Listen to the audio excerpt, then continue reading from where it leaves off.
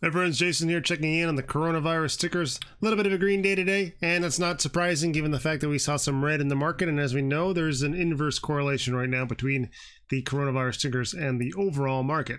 So we're going to look at some of the names. We're going to take a look at what's happening and what we could expect to see in the next few days. Looking at APT on the daily time frame, a nice bounce yesterday off of our EMA 26. We held that low today, and we held EMA 26 again today, so acting as an important level for support for us. We did see a good green high, but we saw some profit taking toward the end of the day. So we have a couple scenarios just right out of the gate. We have a big drop, and we have a little bit of a bounce with some downside pressure. So if we end up in a bear flag situation, we're going to expect a red day tomorrow, staying underneath the high of the most recent candlestick today, and looking for a little bit of oscillation back and forth. If that comes to pass, then we're going to be looking at more seriously at the thesis of having a daily bear flag. If we see another big green day tomorrow, then we're going to just play it as a nice bounce off of an EMA 26 and see how much strength we have.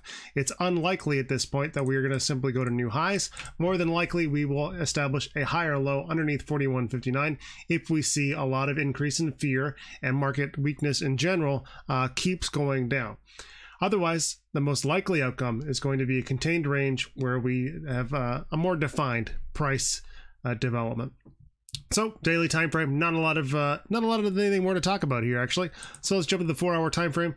On the 4-hour, we have developed a pretty consistent 4-hour downtrend. Our high, our low, lower high, lower low. Now we're looking for lower high and then possibly a lower low. So let's go out and remove those two drawings. If this is our lower low, what we're going to look for on the hourly time frame is going to be a loss of higher lows, which will cause us to go for 4-hour consolidation. If we lose 1261, then that 4-hour downtrend continues. If we hold 1261, then we have the possibility of changing that trend with a higher high over 2165. Right now, we're looking for trend continuation, so it's going to be a low underneath 2165.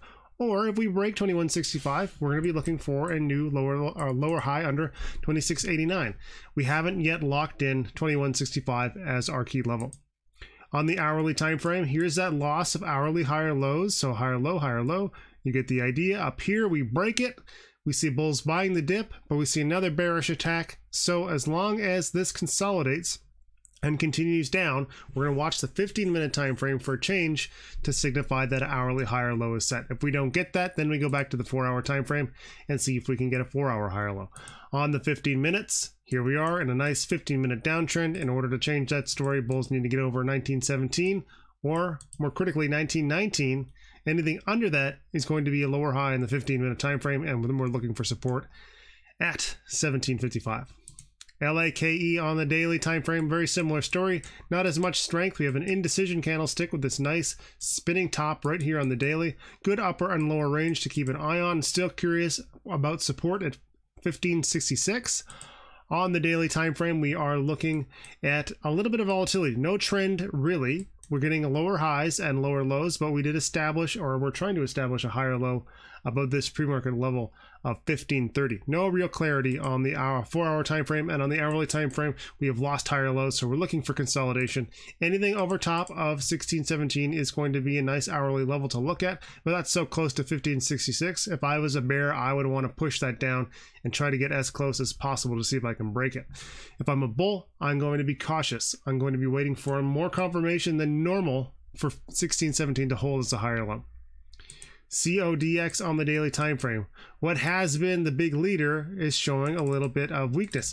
Yesterday, this was a momentum candlestick. If this was the bearish attack and bullish response that we expected it to be, we wouldn't have opened right where we are. It's nice that we've got, we've opened and we've regained everything that we lost or gained today. But this is an indecision candlestick. This is complete market balance and relatively low volume. If this was at the top of the trend or the bottom of the trend, that'd be more useful. But right now, it's just showing, it's essentially a big shoulder shrug. I got no idea. Market doesn't know what we're going to do with this, so there's a lot of speculation, and we just have to react to whatever the market's going to do for us. So to do that, we watch the highs and lows of our day. We go to the sub time frame to see what's going on. On the 4-hour time frame, we don't quite have an equilibrium. We've got our high, our low. We're just not seeing that balance. It's just sort of petering out into nothingness. And on the hourly time frame, we're looking for a little bit more clarity. What could have been such a beautiful equilibrium is in fact just a hourly downtrend with our highs, lower lows, lower highs, lower lows, lower highs. And now bears need to defend this key level of 13. Let's turn those magnets on again. 13.51. If we lose 13.51, we have support at $11. Below that, we got a long way to fall. So caution on CODX if we see weakness tomorrow. VIR. Another relatively weak response to what should have been a great follow through. We didn't really bounce off any EMAs, so we're seeing downside continuation and possibly just looking at a little bit of a daily upside counter trend. So what we expect to see, and what I mean by that is if we've got a big move to the downside, we expect to see a little bit of a bounce, and we expect to see that last a little bit as bears sort of recover from this big move that they've had. So it's not uncommon to see a green day after a big drop. If we go to the 4-hour time frame, here is that tightening range, tightening up a little bit, still being pinned down by our EMA 26. And on the hourly time frame, we are looking at lower highs and lower lows again in a nice hourly downtrend. So to change this story, what we need to do is establish a very definitive higher low on the hourly time frame over 36.08. And at this point, it's a little bit hard to pick out what level I would like because this is pre-market. I just need something that's going to tell me definitively that we changed this hourly trend. Right now, there's not a clear level for us to work with. 42.19 is nice, but it's a pre-market level with really little volume. Ultimately, at this point, we need to break over 47. If we can get a better lower high on the hourly, pull back, establish a higher low, then break that, then that story changes a little bit. But VIR is relatively indecisive, not giving us a lot of clarity. NVAX on the daily time frame, big gap down, so momentum from that big red candlestick yesterday, bouncing from the area of our EMA 12, relatively low volume indecision candlestick on the daily time frame, and the 4-hour not giving us much clarity. We're still heading down. Last couple candlesticks have established higher lows, which means we may have an hourly counter trend, more than likely a 15-minute counter trend, because our hourly is rejecting from our EMA 12 and our EMA 8, currently rejecting from our EMA 12. So bulls need to hold 992. If we go to the 15-minute time frame, you can see that ever so slight 15-minute uptrend. 10 psychological is going to be an important level for them to hold. If bulls lose $10 psychological, they're likely to lose 1992 psychological. So we go back to that ugly hourly downtrend. Let's check out one more. And people ask why I don't cover more tickers. It's because things like the twits and the tweets, they really limit you to 5 tickers. If I did 10 tickers and posted them all, none of them would show up in any of the feeds. So we are limited by the social media aspects of what we use for what we can cover and reach an audience. If I do 10 videos or 10 tickers and I post them all, no one's going to see them anywhere. So that's the unfortunate part of the current structure. But nonetheless, IBIO, pretty sound rejection from that high. Big red candlestick, another red candlestick, volumes decreasing, a little bit of a dip buying, but we saw that yesterday too, so not a lot of clarity. The question is, are we getting into bounce territory? Is that what's happening? And on the hourly time frame, we are not bouncing. We've not been oversold because we're doing this stair step on the way down.